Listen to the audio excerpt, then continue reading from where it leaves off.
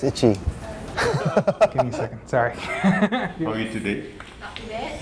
The pre-accelerator program is born out of entrepreneurs, founders themselves, to tackle a problem where ideas at the very early stage and take that to a point where it could be invested in. The teams that I work with, they're students at local schools. My main concern initially was we have exams coming up. That should be the focus.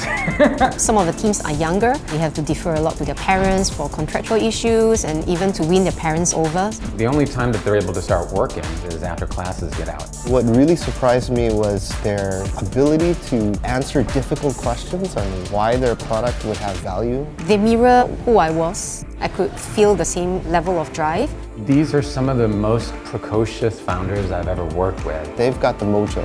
They've already made the bold step of stepping out of their comfort zones and walking into a whole new world. Demo Day is a culmination of the past 12 weeks of the program. We finally get to see these startups shine on stage. They may be young, but they have just as crystal clear a sense of what they want to get done as entrepreneurs as people twice their age. I think this is an extremely meaningful program that I feel really proud and really grateful to be part of. We hope that they can expand into other countries and carry the Singapore brand out of Singapore.